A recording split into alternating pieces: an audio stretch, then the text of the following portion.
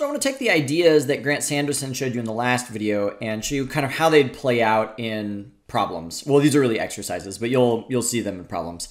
So let's say we've got some vector and we want to find a vector that's pointed in the same direction but with a different length. Like, how would you think about that? So here's what the vector looks like. It's over by 5 and up by 4. So you know you can change the length of a vector by scaling it. So for example, if I multiplied it by 2, that would be the same as saying 2 times 5. So I'm multiplying each component by 2. So like I go twice as far over and twice as far up. So 2 times 5 and 2 times 4. So that's the same thing as the vector 10, 8. So that's made the vector twice as long by multiplying it by 2. I can make the vector half as long by multiplying it by 1/2. But how do I figure out what scaling factor I need in order to create a length of 2? I think the first step is let's figure out how long it is right now. So if you remember, length is denoted this way. It's called magnitude. And the magnitude of the vector is just the Pythagorean theorem applied to the components. So it's going to be, 5 squared, 5 squared plus 4 squared. So that's going to be square root of 41. So that's how long it is right now. So if it's the square root of 41 right now, and I want to make it be a length of 2, we've got to figure out what scaling factor can I multiply by that will turn the 41 into 2. So in other words, I've got length 41 right now. I'm going to multiply it by some mystery number, and I'm going to end up with 2. So what scaling factor is that?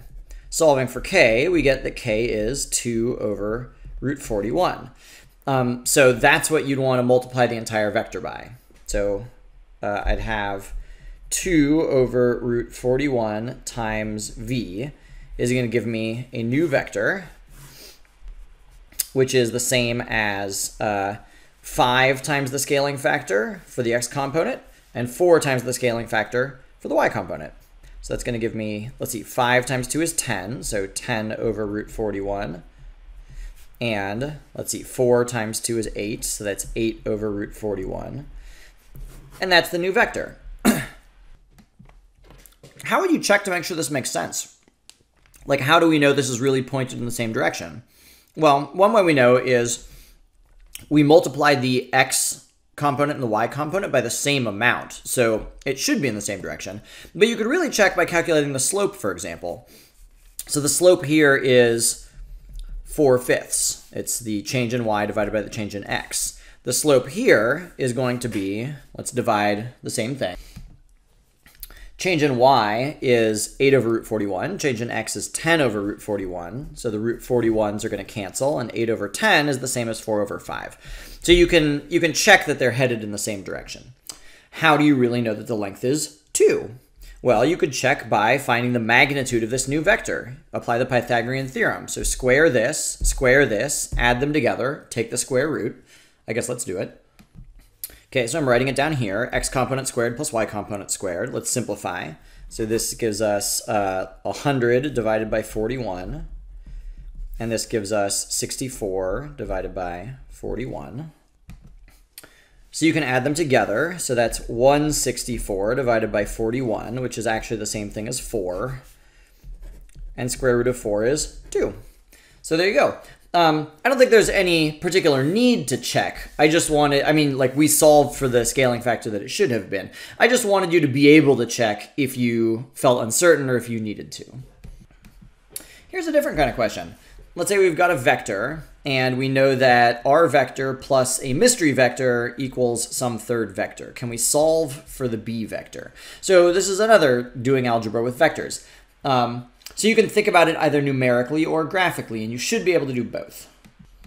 So if I use the vertical notation here, this is the a vector, is the 1, 5. This is the unknown b vector, so I just chose to call the x and y components x and y. And then this is the resulting vector. So you know that the way vector addition works is you can treat the x and y components separately, at least for rectangular representations. So I know that 1 plus x equals 2, therefore x is 1. And I know that 5 plus y equals 1, so I'm just reading across here. Therefore, y is negative 4. So the b vector must be 1, negative 4. How does this play out graphically? So there's the a vector over 1 up 5. here's the resulting vector that I'm trying to get, over by 2, up by 1. You know that graphically speaking, vector addition can be represented as taking the vector that you're adding and placing its tail right at the head of the previous vector. So I know that, whoops, sorry, this is the tail. So I know that the motion of A followed by the motion of B needs to result in this motion. So what is this vector B? Well, you just have to look at change in x and change in y. So here change in x looks like it's +1, change in y looks like it's -4. And that's exactly what we computed over here. I want to show you one more way of thinking about this. So we can do algebra, but not with the components, just with the vectors themselves. So B is the thing we're trying to solve for. So let's isolate it by subtracting the vector A from both sides. I've got B equals the vector, I'm going to draw it vertically, the vector 2, 1 minus the vector A. So one more time, if we replace A with its components, you can think about it component-wise. So the B vector should be 2 minus 1 is 1, and 1 minus 5 is -4, which is what we got originally. So we really just did this, but in a different order. We moved the vector before we started thinking about its components. You can also think about this graphically. How would we think about what the vector 2, 1 minus A is? Well, here's the vector 2, 1, and here's the vector A. So if we were thinking about what is this vector plus A, it would look like this. I'd have the A vector going up this direction. And I hope you see this is the same direction and distance. I just tried to take this vector and put a copy of it over here. So graphically, what would minus A be?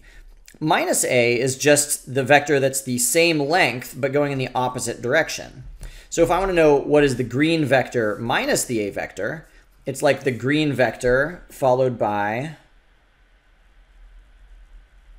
trying very carefully, whoops, oh, I'm screwing it up already. Okay, so this is supposed to be negative A here. It's supposed to be the same length going in the opposite direction. So this one goes over by 1 and up by 5. So negative A should go left by 1 and down by 5. So it ends here at this point. So what's the result? I've got this vector plus negative A, which is the same thing as that vector minus A. And the resulting vector is this one. It's what happens when you combine both motions together, this motion followed by that motion. And if you look at the components of this vector, it's over by 1 and down by 4.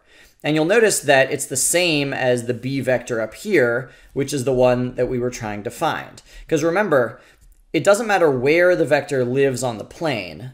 All a vector describes is displacement, and these represent the same displacement, a displacement of over 1 and down 4. So that's all so let's repeat that one because that's a little bit confusing. Algebraically, I want to solve for B, so I subtracted A. And then I thought, how can I imagine this graphically?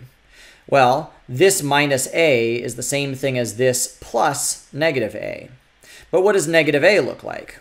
Here would be this plus positive A. Negative A is in the other direction, so I figured out this plus negative A ends up down here. The resultant vector is the vector that connects your starting point and your end point, so that must be what the B vector is. And then you can look and see what the components are. And then you can put them together back in the original equation. If I take the vector that represents this motion and I add it on the end of A, you can see that A plus that pink vector does in fact take you to the end of the green vector.